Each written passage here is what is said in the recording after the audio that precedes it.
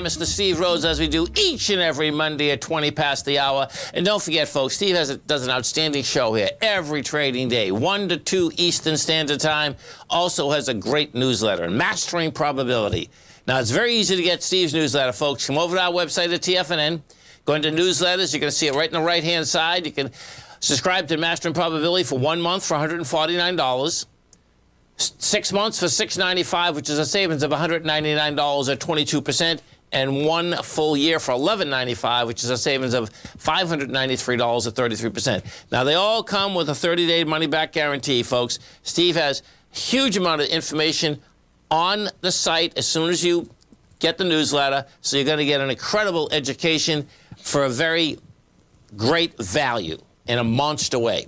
Steve Rhodes, what's happening? Well, I know it's happening. You're probably watching in Pebble Beach, right? Well, yeah, I certainly did turn it on as my show this morning was starting. So it was pretty, and it finished, I think, around 1:30, 2 o'clock with Justin Rose winning. He did it. Okay. Yeah, you got to pull for guys in their 40s, but yeah. Pretty extraordinary weather that they had out there. I heard you this morning at 40 degrees. I can't imagine 40 degrees out there with wind because yeah. And the Pacific, well, the water, the Pacific water is right cold. There. So yeah. So I've played out there a number of times, and have had all long underwear, everything. Oh, my God. God. At 42 degrees. So in Florida, I won't play if it's in the 50s. Exactly, it's just too cold. Yeah. It is. It's not worth it. But when you're out on the West Coast, you're on vacation, you're traveling and so forth, you sort of don't have a choice. Right. No, you do have a choice. You can just say, okay, I'll keep the $600, which is about what it costs these days to play Pebble Beach. Between the greens fees, the caddies, and so forth, it's a good $650, let alone a few golf balls that you might lose along the way. Picture this. I have pictures, me, Tommy, and Caitlin, right, playing. And Pebble Beach was so cool. Picture. This could never happen anymore, folks. This is how crazy it was. I came back from Alaska fishing. We came back with big halibut. I gave the halibut to the chefs there. He's cooking it up. Caitlin's all of 6 years old. No, she's 7, Steve. She's 7. You know what they did for her? So picture this. Tommy and I are in with one. I got Tommy a caddy, and thank God I did, because it was amazing. And they gave Caitlin a cart, and she had her stuffed animals, and they let her drive it. I said, they were always driving. It was amazing. I mean, that would never happen now. Like, she's driving around Pebble Beach, man, with her hat on, and it was awesome. Yeah. It's an awesome place, folks. It's insane. It really is. It's as beautiful as you can be. I personally, I could not live out there. It's just too cold. For my it's just too cold out there for me. I understand why people love it. Every time I'm out there, it is as beautiful as can be. But I'm a shorts, t-shirt kind of guy. Right. 365 days a year. I love it.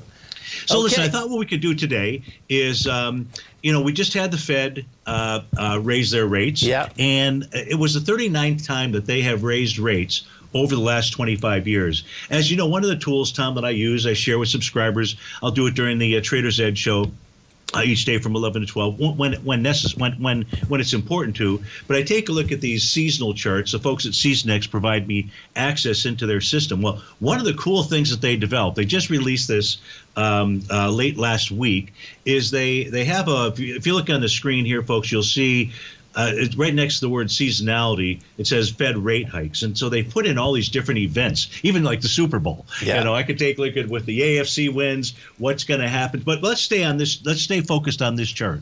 So this chart here is the S&P 500.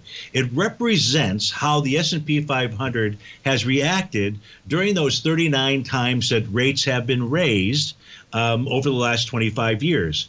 And the red line represents the day of the rate raise, which typically sees a high in the S&P 500. And then what we have is typically a 3 to 5 day move lower out there. And that's important to pay attention to, the 3 to 5 day move lower. And this is just looking at the 10 days before and the 10 days after. So it's a new tool. I've just started using it, trying to find ways that subscribers and I would be able to take advantage of this data.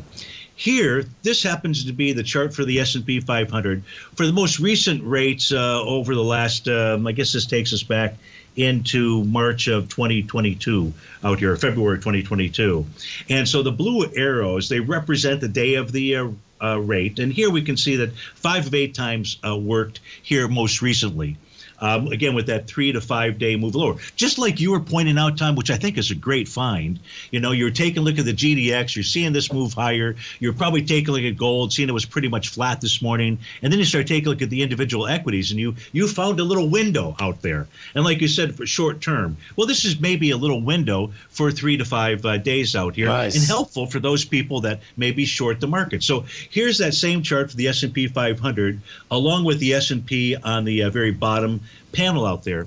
And what folks should notice is that the day after the rate raise, what the S&P 500, the cash index, did was it generated a TD9 count top. So along along with that pattern, that's one of the topping patterns or bottoming patterns, Tom, as you know, that I use, that subscribers pay attention to.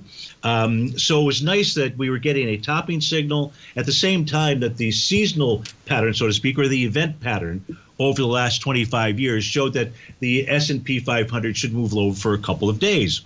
Well, if we take a look at this chart here, this is the chart for the S&P 500. And folks, you'll see these digits that are either in black or in red. What this chart here is doing, or what this tool is doing, this is tracking consecutive closes. So whether it's higher closes are going to be the black digits, red digits are going to be the lower closes.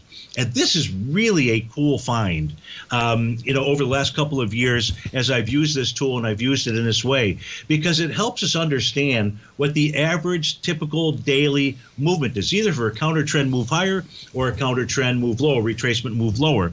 The blue arrows, this just takes us back into the mid part of December, late part of December here. So you'll see that I've got these arrows, Tom, and everybody listening in. You'll see I've got these arrows to the number of consecutive moves lower. So of the last 4 sessions, we've seen 2 and 3 bar move lower out there. Remember, we looked at the chart for the event of the Fed raising rates, and it said that it was a 3 to 5 day move lower out there. So I think that comes into play here. Now, this green line is referred to as the oscillator and change line.